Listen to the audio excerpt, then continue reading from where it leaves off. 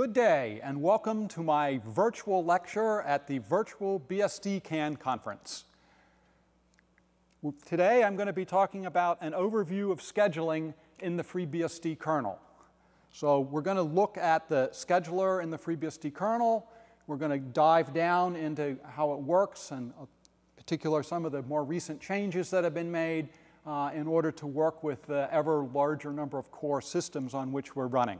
Scheduling is how we decide when and where and for how long to run all the threads that are in the system. There's a bunch of threads that are in the operating system. There's threads that are in the applications that are running. A particular process may have a single thread or it may have a whole set of threads that are running within it. So when it comes to scheduling, we are looking at all of the threads that I've just described. These threads get really divided into 5 different classes.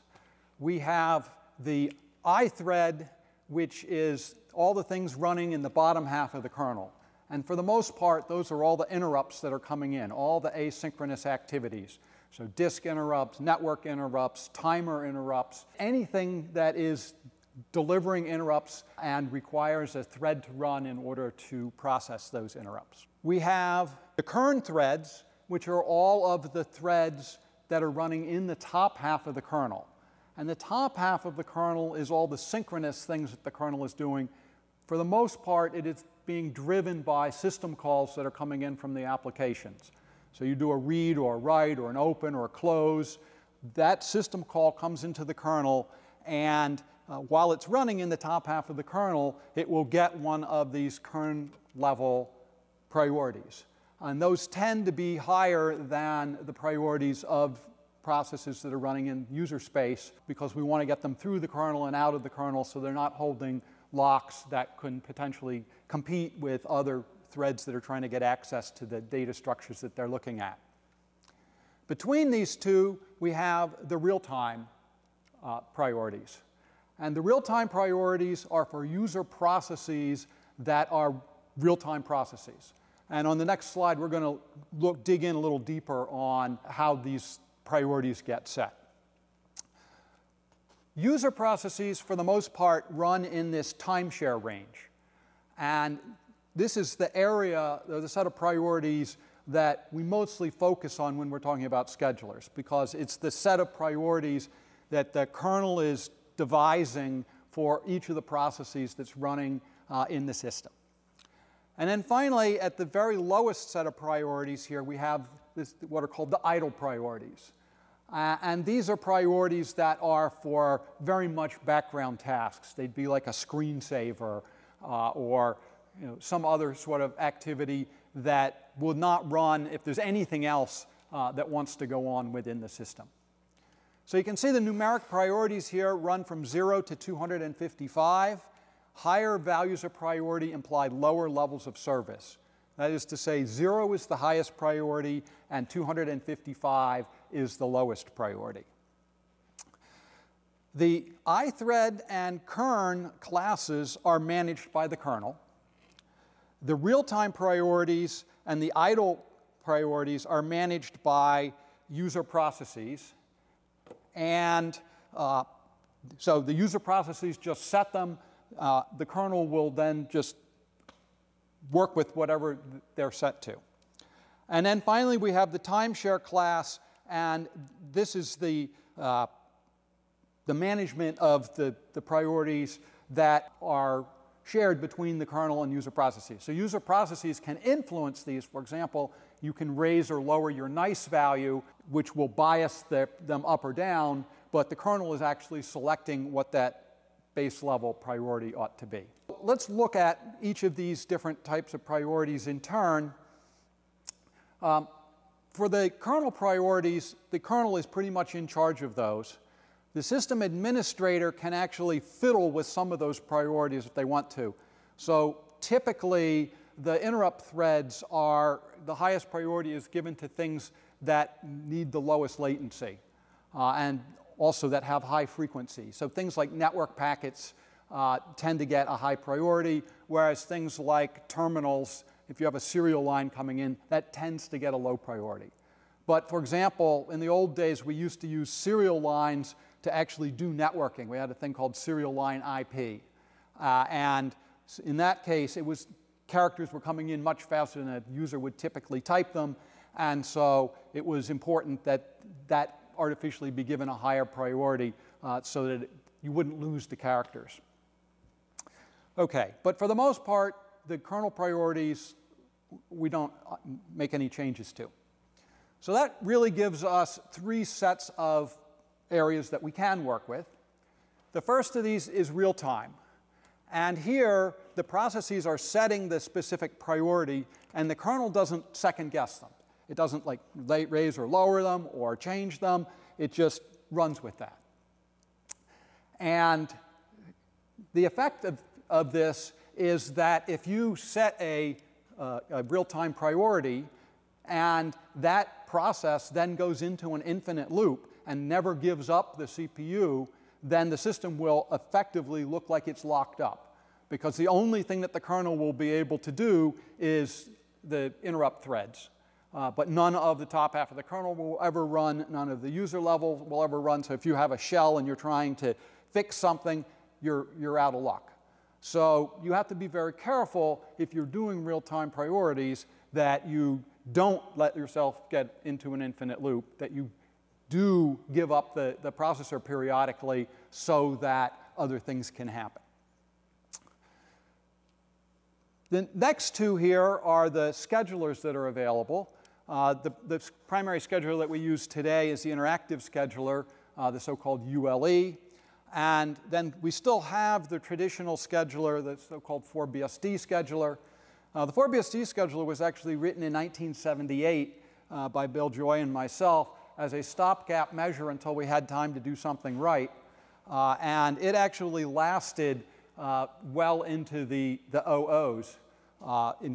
ULE first came in FreeBSD version 5, and it was originally supposed to be the scheduler that would be the default scheduler, but due to various problems that it had, it wasn't really until FreeBSD 8 that it could be made the default scheduler for the system. And FreeBSD is still there. It's a very simple scheduler. It doesn't have a lot of the, as you'll see, the abilities that ULE has, but it's still useful for certain embedded applications where you just have a small processor, a small number of processes running, and you don't need all of the bells and whistles of ULE. You just need something simple and fast. So this is still there. I'm going to not really talk much about it in this lecture. I'm going to focus on ULE because that is the default scheduler, and it's the one that has the capabilities that we need on modern multi-core systems. So ULE, as we will see, deals with things like processor affinity, and it actively calculates an interactivity score so that it can figure out which processes are batch, sort of long-running computing processes, and which ones users are interacting with so that it can give better priority to those interactive processes, better response time. Finally, the idle scheduler, much like the real-time scheduler, the priorities are simply set by the system administrator. The kernel doesn't mess around with them. It simply follows them. And, but unlike real-time, if one of these goes into an infinite loop, it's not a problem, because if there's anything else in the system that wants to run, they will preempt it. And so the idle priorities really are not going to get you into any trouble. Now, before we start diving down into the details of this, I want to talk about how scheduling is really divided into 2 different parts. There's what I call the low-level scheduler and the high-level scheduler. And the low-level scheduler is the scheduling that runs when we do a context switch.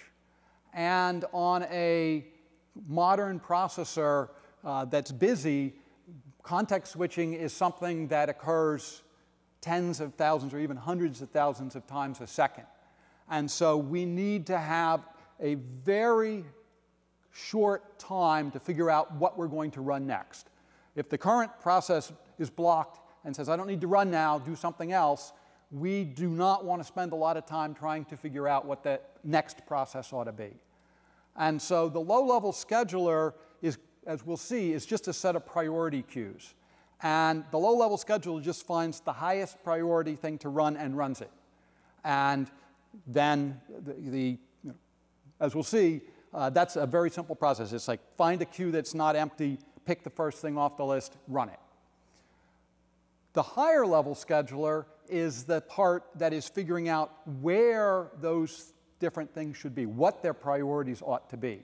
Now, of course, in the case of real time, those decisions are being made actually out in user application land. The user application is figuring out what the priorities of each of its threads ought to be, and that's presumably something that it reevaluates periodically and can change those priorities. For the ULE or for BSD, these decisions are being made inside the kernel itself, and as we will see, this is done much less frequently. So, for example, FreeBSD once a second would run through all the processes in the system and recalculate what their priorities ought to be based on what they'd been doing recently. ULE goes a step beyond that. ULE wants to never have to look at every process to make decisions about priorities. So as you'll see, it tracks within each process the information that it needs to be able to make decisions about whether its priority should be raised or lowered, whether it should be considered interactive or batch, and thus figures out that priority in a way that doesn't require it looking at everything all at once. And again, the idle scheduler, much like the real-time scheduler, the high-level decisions are being made in the user-level application that's running, where it can periodically decide if it wants to change the priorities that it's setting things to. The kernel is only dealing with it at the low level, and that is where the processes are in the queue, or the threads are in the queue, and where they ought to be run. This gets us to the low-level part of the scheduling. The FreeBSD scheduler just has a single global set of run queues organized from highest to lowest priority. It was designed in a day where we didn't have multiprocessors, so just having a single queue for all of the processes made a certain amount of sense. Even when you have a small amount of multiprocessing, you don't have too much contention for the lock to be able to go look at that queue. As you'll see in ULE, that's no longer true. So here, it just had the set of processes, so it would just scan the list, find the highest priority, run it. ULE scheduler actually uses 3 sets of run queues, and there's a set of run queues for each CPU. So each core in the system has its own set of run queues. So when a processor stops running one thing and wants to select another one, it doesn't look across all the queues in the system. It just looks at its own queues. So in the case of ULE, each CPU has 3 queues from which to work.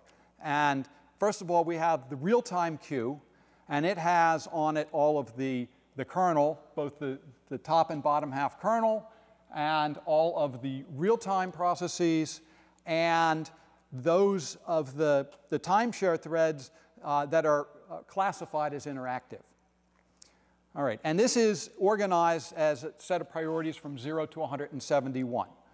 And so this queue is the first one that it will look at, as we'll see later. And as long as there's anything in this queue, that's what it will pick to run. When this one is empty, it will then move on to what's called the batch queue.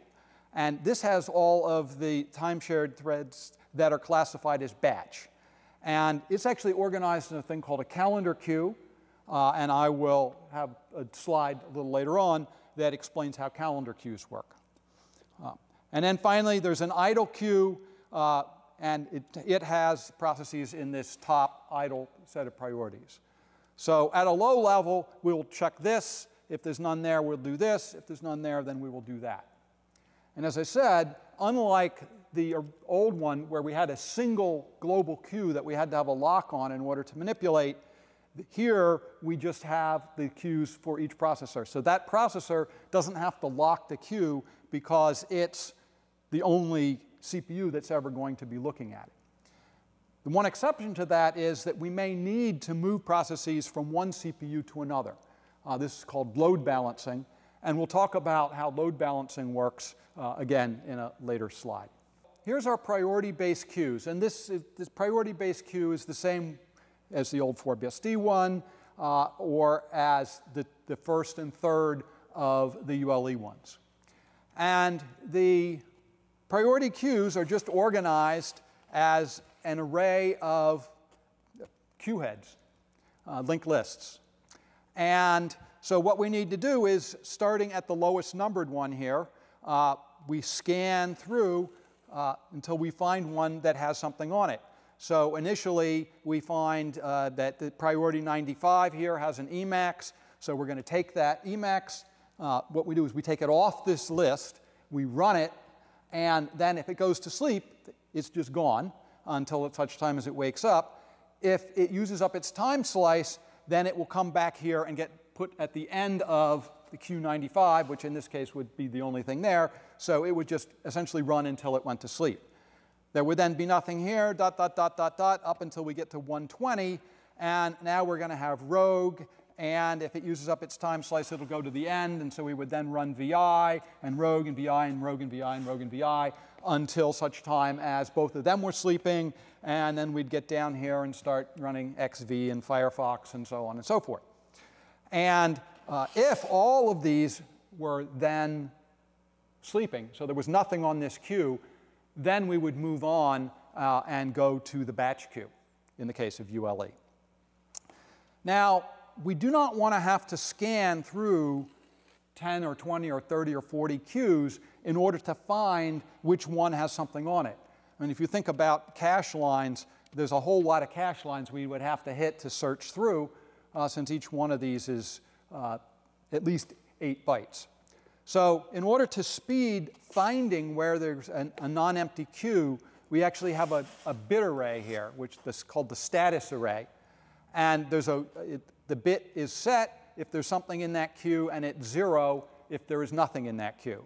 So here we can just pick up this single word or 2 words, scan through to find the first bit that's set, and that gives us then the index where we're going to find a queue that has something in it. So we can pick up this and then go directly to the queue that we need, pull the first thing off the queue, and run it. For ULE then, when we get to the batch level thing, we are going to switch from the interactive, pure priority-based to something called a calendar-based queue. And the idea of a calendar queue is to be fairer than we are with the priority queues. With the priority queues, a high priority thing, it can essentially starve anything at a lower priority from ever getting to run. Now, if we've done our work right, we aren't going to have anything on those higher priority queues that's going to run for very long. If it's interactive, it's supposed to do a little bit and then go to sleep. So if it starts misbehaving in the sense of using a lot of cycles, then what we will do is change it to being batch. And then it will end up down here with the other batch processes.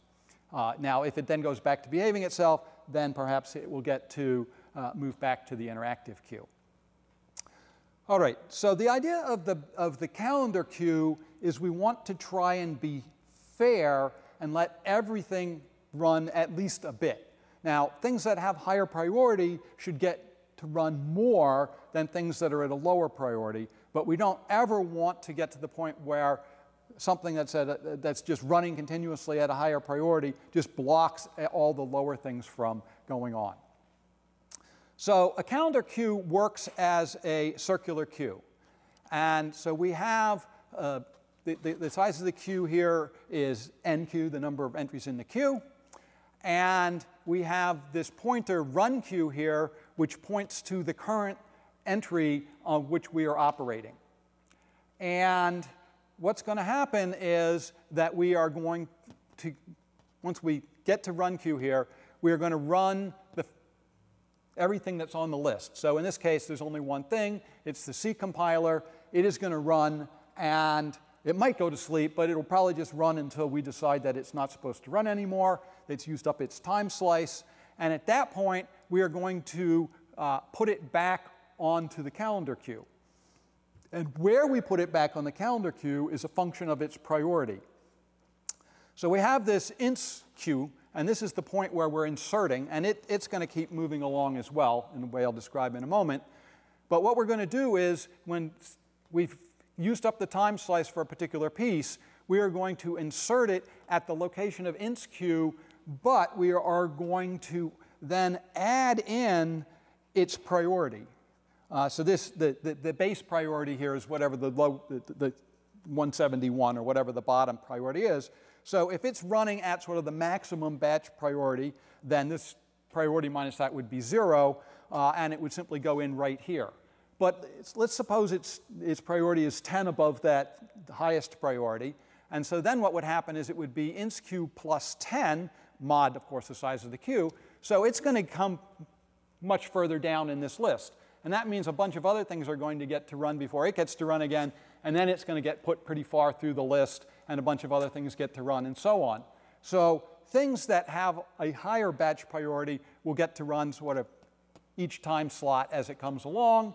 And things with lower priority will only get to run every 3rd time, or every 8th time, or every 12th time. But everything's going to get some amount of opportunity. At least once around, each time around the queue here, it's going to get to run. OK. Now, in some cases, we're going to get down here where we've got multiple things on the list. And so this one will run, and then it'll get stuck ahead somewhere. And then this one will run, and it'll get stuck ahead somewhere, as we described up here above. And this Lisp might be at a higher priority, so it might just go 1 or 2 ahead of where it came off, whereas trough might be at a lower priority, so it gets stuck way up here somewhere. OK, so inst q. What we do is that we increment it every 10 milliseconds.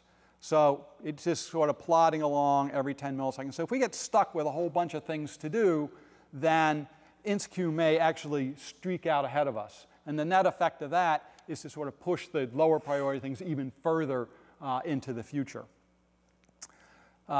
Generally speaking, though, if run queue gets, it's done everything here, this queue becomes empty, then it's going to increment up to the next queue. And after you've incremented run queue, if inst q is equal to run queue, then we also increment inst q. So inst q will always be at least 1 ahead of run queue. And it may be more. In most cases, it actually just walks along just 1 slot ahead of run queue. But if the system gets particularly busy, then it may get further up ahead of run queue. And the idea there, again, is to just push things further out into the future. Just summarizing what I said for ULE about the run priority, if that set of priority queues, which includes the real-time threads, any of the real-time threads, then we're going to select the first thread in the highest priority non-empty queue. We saw that a couple slides ago. If this is completely empty, then any of the batch queue threads run the calendar queue starting from the first thread at the current entry. And the time slice that we use there is typically on the order of 5 or 10 milliseconds. But if there's a lot of entries in the queue, we will divide that slice by the number of entries in the queue. But we never let it get below 2 or 3 milliseconds, because otherwise we would end up just getting too much churn. And then finally, if there's no calendar queues, then if there's anything in the idle queue, we will run that.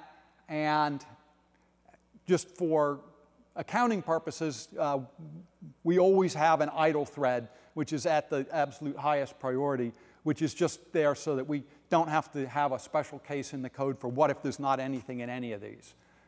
So you may notice when you do a PS, you'll see each CPU will have some idle that will have accumulated some huge amount of time.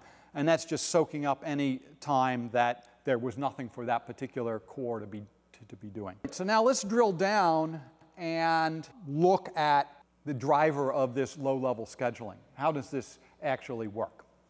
Well, first of all, how do we choose to do a context switch? And for the priority-based queues, we're going to run all the threads in the top queue. We give each one of them 10 milliseconds. but we want to make sure that every thread's going to run within 50 milliseconds. So a queue that's got 10 threads will use a 5 millisecond time slice. We do have a lower level on that, so that if we get down to having, if it would be less than 5 milliseconds, then we just give it 5 milliseconds, so that it can spread out a little bit, but generally speaking, we don't hit that limit. The idea is we don't want to just churn too quickly because there's a cost to doing the context switch of reloading caches and so on. For the calendar-based queues, we run all the threads in the current slot until it's empty. We give every one of them a time slice of the same duration as we used up here. So this same business of 50 milliseconds or 10 milliseconds, but 50 milliseconds max for any given queue, et cetera. And when a thread other than the currently running thread attains a better priority, then we will switch immediately. So if, for example, we're running something in the calendar queue, but something comes in, an interrupt comes in on the top priority queue, then we will immediately switch over to that interrupt thread. Actually, it's not quite immediate, as we'll see on the next slide, but as soon as is practical, we will switch over and run that. Scheduling a context switch. What actually causes these tens or hundreds of thousands of context switch per second to happen? The most common case is voluntarily going to sleep.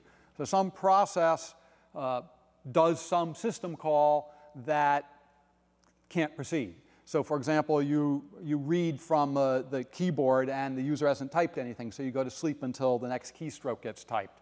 Or you're waiting for a packet to come down the network, and so you go to sleep waiting for the next packet to arrive. Or you have issued a disk I/O and you're waiting for the data to arrive from the disk.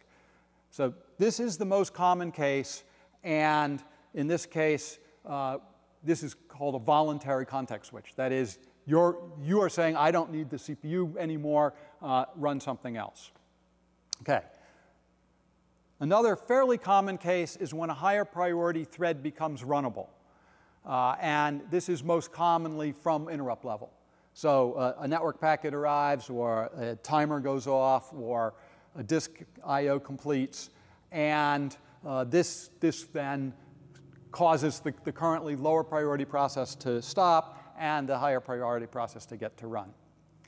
And then we have once per time slice. So this 10 millisecond timer that I talked about going off will say, okay, you've used up your time slice, and now it's time for something else to get to run. Now, we said that, for example, when a higher priority process comes in, we want to switch to that process. Now, often on a multi-core system, there will be an idle CPU somewhere, and so it can just be handed to the idle CPU, and it can run, and it doesn't need to interrupt the particular process that may have actually noticed that the interrupt happened, because the interrupts generally are targeted at a particular CPU or a particular set of CPUs. But assuming that we want to stop running the lower priority thread on this machine so that the interrupt can be handled, for example, sometimes we will pin interrupts and say these interrupts have to run on this CPU. And so if there's a lower priority process, we want to clear it out of the way so that interrupt can run. We don't necessarily want to stop that other thread exactly where it is. It might be in the middle of a critical section. It certainly could be holding some longer-term locks. And we don't want to put it to sleep while it's holding those locks, because that's going to just cause excess resource contention. So instead, what we do is we set a flag in its threads flag saying, I need to be rescheduled. And then that request will be processed after, if it's an interrupt thread, when the interrupt has returned, or at the end of the current system call. So if we've done a system call as we're getting ready to return back out of the kernel, back to the user process, we notice that this reschedule flag has been set. And at that point, we know any locks that were held have been released, and at least any short-term locks. And so it is now safe to context switch off to this higher priority process. Now, if the rescheduling is involuntary, that is, we're not switching because the previous process went to sleep, but we're switching because it's one of these cases where it's a higher priority process that wants to run. In that case, the process that we're switching away from still does want to run. So we need to put it back onto the run queue. Because remember, what happens is we take it off the run queue, we run it, and then if we go to sleep, we're done, and we just go find the next one we want to run. But if it wants to continue running, it's used up its time slice or it's being preempted, then we need to put it back onto the appropriate run queue so that at some point in the future it can continue running. How do we actually context switch? Well, what we're doing is under kernel control, we're going to switch from one thread to another. And there's essentially 3 steps. We need to save the context of the current thread, which is the registers, address space, etc. That's defined by the hardware, what you need to save. We are then going to choose the next thread that we want to run, and then we are going to, having chosen it, load its context. So whatever was the registers and address space needs to be reloaded here. Remember that I said this low-level context switch runs a lot.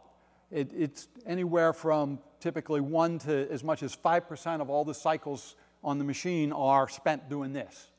And so you really, really, really want this to be fast. Now, of the 3 parts, the context load and save are defined by the hardware. There's nothing you can do to make that any faster. So the only place you have any room to maneuver is this picking the next thread. And that's why we want the low-level scheduler to be so simple. You know, find the bit of the queue you want, pull that thing off the queue, load it. Typically, in FreeBSD, this can be done in about 20 assembly language instructions. So that's why we split the kernel into high and low-level schedulers so that we can make that low-level scheduler very, very quick. That allows us then to take much more elaborate steps in the higher level part of the scheduler because it's running much less frequently. So there, it's OK for us to spend some time really sitting down and thinking about what we want to do. The next step that I want to look at then is ULE. What is it trying to do? And this now we're talking about the high-level part of the ULE scheduler. Our goals are we want to identify and give low latency to interactive threads. This will allow that we want to allow for brief bursts of activity. In order to make this work, we have to differentiate the time where we are waiting for the CPU versus the time we are waiting for user input. If the system is really busy, you may not be running simply because you haven't been able to be scheduled yet.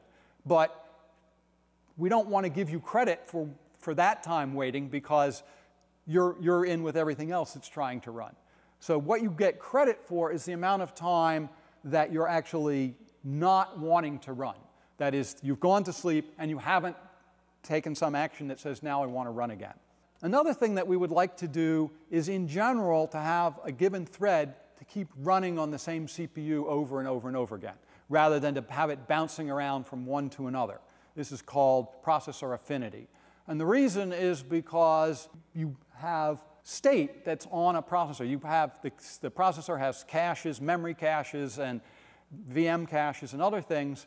And so to the extent that we can run you fairly soon on the same CPU, a lot of those memory cache, the L1, L2 cache, are going to still be there. And if we move you to a different CPU, then you're going to have to get all that back into the L1, L2 cache of the other CPU that we've moved you to. So generally speaking, we want to try and keep you on the same CPU. The fact that each CPU has its own set of scheduling queues sort of naturally gives us that, because the only way you're going to switch from one to another is at a higher level we decide, all right, that CPU is just too busy. We're going to move you from its queue to some other CPU. When we do decide to move you, then we need to think about where we want to move you to. And this is sometimes referred to as NUMA. So you have different CPUs have different characteristics relative to the one that you're on. So as I've said, the same CPU is sort of the ideal case. But if there's multiple cores that are on the same chip, they'll often share at least some of their caches.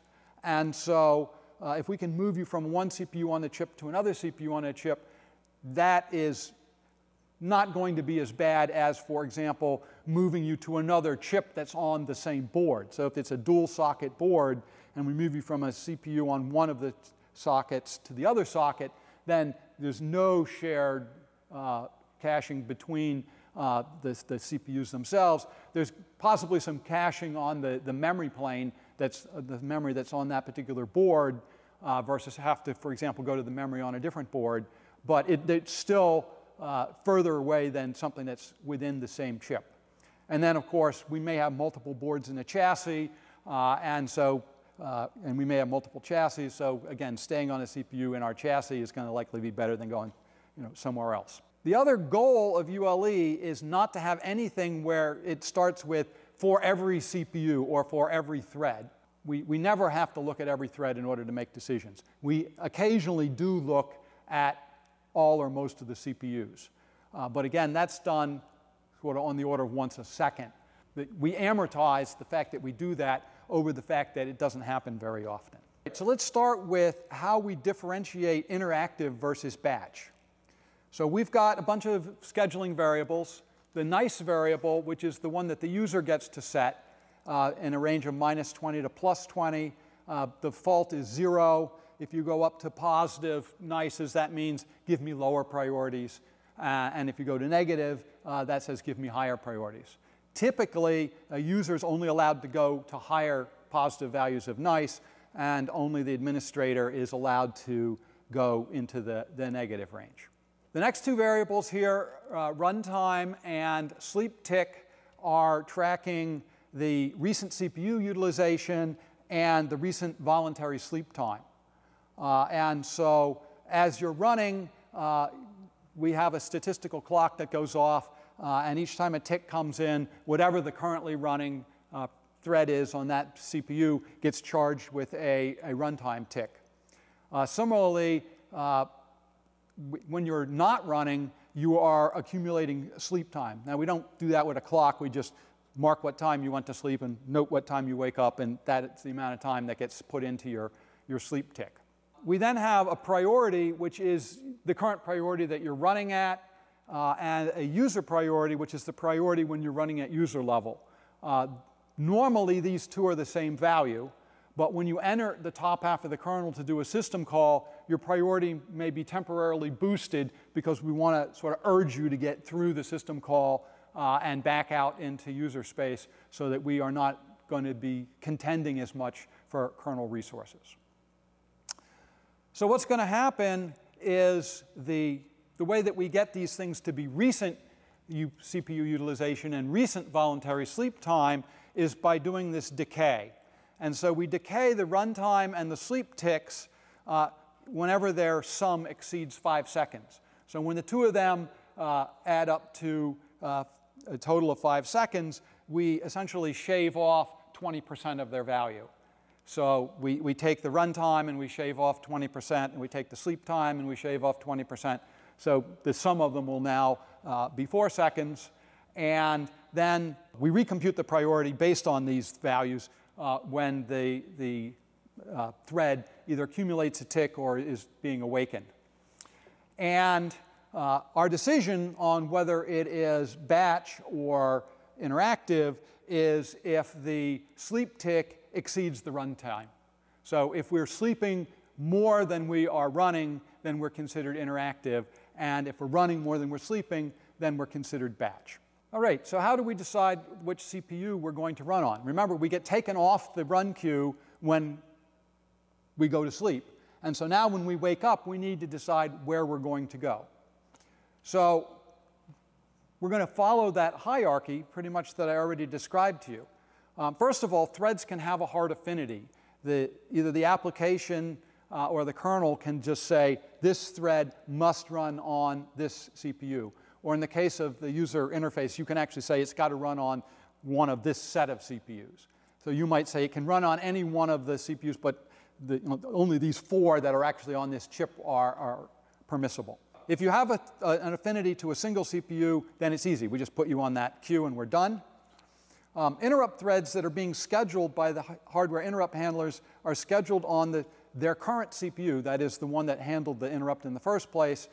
but if their priority is high enough to be able to run immediately. If it's not high enough to run immediately on that one because there's something at a higher priority already running, then we will look first at the last CPU on which that thread ran, and then we just walk down that hierarchy. So we will first look for the one that last ran on, and otherwise one that's on the same chip, otherwise one that's on the same board, other than same chassis, et cetera. And in the worst case, we will search the entire system for the least loaded CPU running a lower priority thread. So if the search ends up offering a better CPU choice than the last CPU on which it ran, we will switch it.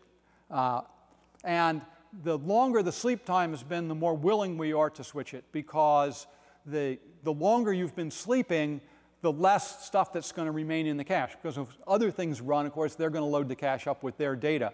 So if you've run on there, in the last millisecond, then you probably have stuff that's still in the caches. After a number of milliseconds, 5 or 10 milliseconds, then the chances that there's much useful in the cache is pretty low. And so the effect of moving you to some other CPU to run, we're not throwing away nearly as much state because there probably isn't very much state left on the CPU on which you ran anyway. The last thing is that we're going to have to periodically rebalance threads between the CPUs. And when the CPU idles, first of all, if it's got nothing to do, it's going to look around for other CPUs to see if there's one from which it can steal work. This can be a bad thing to do. You see some other CPU and you grab it. Well, if that was the only thing that CPU had to do, all you've done is pull it and it's now lost its caching, and now that CPU is just going to have to find something to do. So generally speaking, you won't ever steal work from a CPU that only has one thing to do. You'll just leave that there. But if there are some other CPUs, then we will potentially take work from that. And if a job gets added to a CPU that has excessive loads, it will look for other CPUs to which it can push work. So for example, I might have a thread that has an affinity to only run on a particular CPU. And so it goes to run, and this CPU is already full of a whole lot of stuff. It will say, look, I realize I have to run this thread, but let me just shed this other one off my run queue and send it off somewhere else so that I won't be so busy and I will be able to better serve this particular thread that wants to run here. And then approximately once per second, the ULE load balancer runs, and it looks across all the CPUs and finds the busiest one, and assuming that there's more than one thing on that CPU, will take one of those and find the least busy CPU and put it there. And so over time, if things get out of balance, this as sort of a backup will slowly migrate things around. And the question is, why would you wait 1 second? Why not make it half a second or 2 seconds? And the answer is that if you get too frenetic about trying to move things around, you're really just stirring the pot to no great effect. On the other hand, if you wait too long, then you can get a particular CPU that is very busy, and it just takes a long time for it to get offloaded to other CPUs. The upshot is that empirically, what we've found is that doing this about once a second gives you the right balance between being overly moving things around, but also being able to get things moved around when it makes sense to do so. I'm going to finish up my talk today by actually looking at a very interesting paper that was done a couple years ago now by a group at the Swiss Federal Institute of Technology in Lausanne. And they wanted to compare the FreeBSD ULE scheduler against the Linux completely fair scheduler. And at the time, they took the ULE scheduler from FreeBSD 11.1, and they wanted to compare it with the Linux scheduler in 4.9.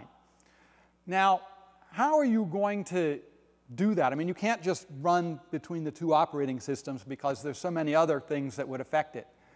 But they came up with what I thought was a very interesting way of doing it, and that is they extracted ULE out of FreeBSD and replaced CFS in Linux with the ULE scheduler. And they could have done it, of course, either way. They could have taken the Linux scheduler and moved it over to FreeBSD and done their tests there. But as they point out in the paper, the ULE scheduler is 2950 lines of code, and CFS is 17,900. And so it was just a lot easier to pull this out of FreeBSD and drop it into Linux. Plus, a lot of people know Linux, and so it's easy for them to understand the various issues that are otherwise due to other subsystems in Linux than the scheduler. Okay, so there's a number of common characteristics between both of these schedulers which made it less difficult, shall we say, to pull it out. They have per CPU run queues, both systems. They context switch the low-level scheduler, context switches only from the local run queue. At wake up, they select the CPU queue on which the process should be run, and they also both periodically will steal processes when a CPU goes idle, and they also both periodically perform load balancing. So because they have all of these common characteristics, it was actually not all that difficult to move this over. The paper, which I'll give you a reference at the end of my talk, actually discusses what was involved in moving it over, and it was surprisingly easy to do. So I've talked about the ULE scheduler. Let me just give you a thumbnail sketch of the CFS scheduler strategy. Completely fair scheduler, as its name implies, wants to be completely fair between all the threads. So all the threads are run round robin. There's none of this business of batch and interactive. In fact, in some of the tests that they did in the paper, where they created enough interactive things, they could completely keep the system busy and totally lock out the batch processes for hundreds of seconds. In practice, that's sort of an anomaly. They had to work pretty hard to make that happen, and you don't tend to get that happening in most systems. Higher priority threads, they're going to run essentially something that looks like calendar. So they're going to go through all of the processes and get them to run. The way that they essentially stretch it out, though, is that higher priority threads get longer quantums. So if you're a low priority thread, when it gets to you in the list, then you get a shorter quantum than a higher priority one, which is going to get to run longer. And to try and give some boost to interactive, if you've been sleeping for a long time, then you get sort of dropped in right so that you're going to run soon. Okay, so there is some extra boost that's given to things that are running interactively or running for short periods of time and sleeping a lot.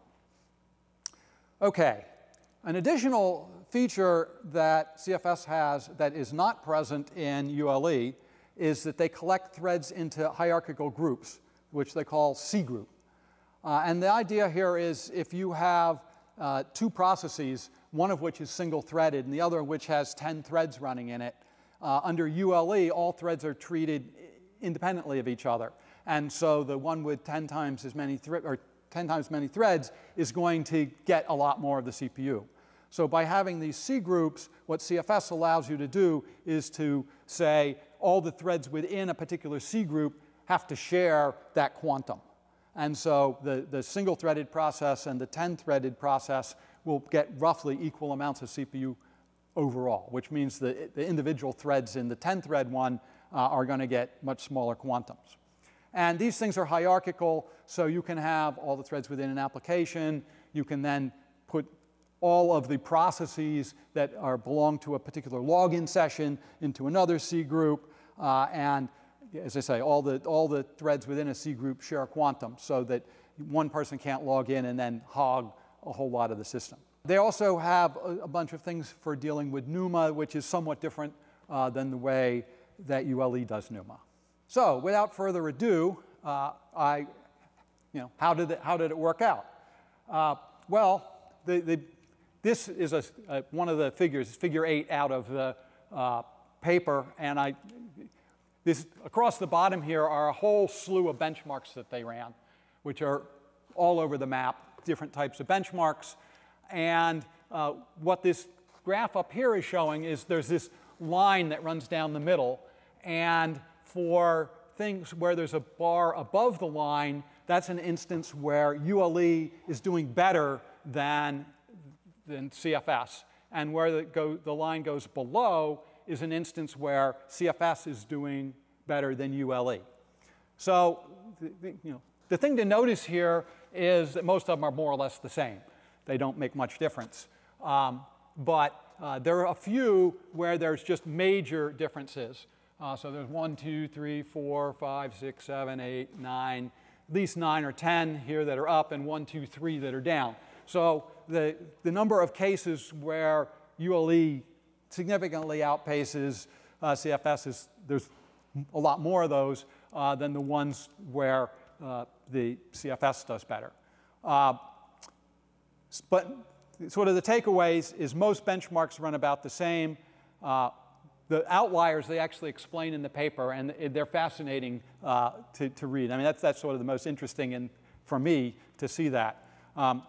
And really, they're pretty much the same. Overall, ULE finishes benchmarks faster than CFS by about 1.5% if we're running on a single CPU, and about 2 3/4% when we're running on a multi-core system.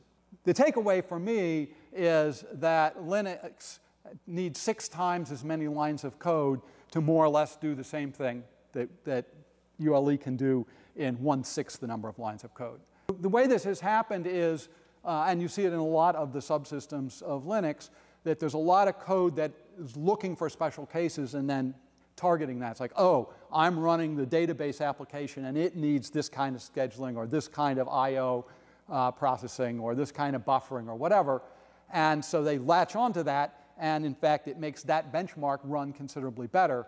But what ends up happening is that sometimes it latches onto something that it thinks is one of those things, but it's not. And it turns out that that pessimizes how that application runs because it's being mischaracterized.